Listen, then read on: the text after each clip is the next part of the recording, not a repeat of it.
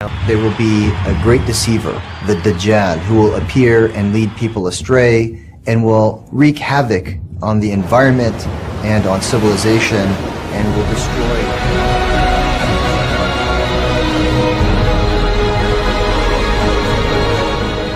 We will make America strong again.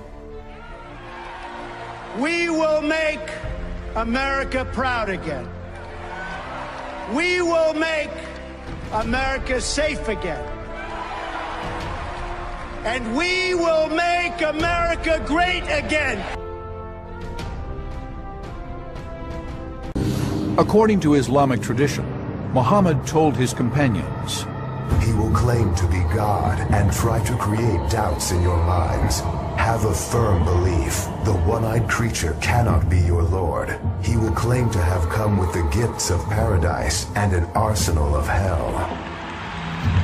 And they are so confident in their kufr that they have dug a tunnel underneath Masjid al-Aqsa, the third holy mosque for Muslims, for it to collapse so that they can build in its place the kingdom of Solomon to receive the Dajjal, their king.